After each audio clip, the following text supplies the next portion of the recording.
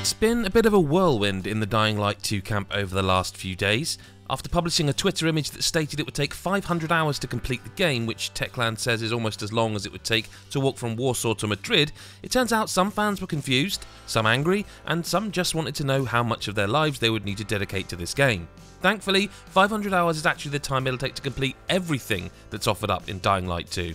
All of this happened on the 8th of January with a very quick follow-up explaining that a regular player should finish the story and side quests in less than 100 hours. Now, 100 hours is still a lot of time, and this clarification apparently still wasn't quite enough, as Techland has now come out and given some far more exact statistics about the game and its content. First up, the time needed to complete the main story is 20 hours. This is a far more manageable number, and given that Techland itself has revealed it, perhaps the developer was concerned that initial numbers were off-putting to people.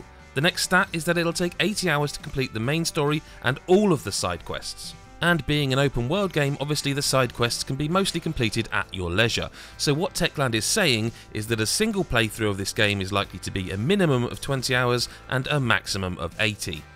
Lastly, that 500 hour stat has appeared again, and this is actually how long it would take to complete the game with all side quests, all choices and endings, checking every place on the map, finding every collectible and hearing every piece of dialogue.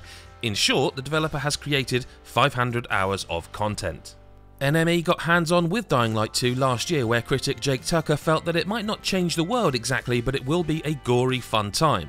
And to read that preview and for what's new and what's next, head to nme.com.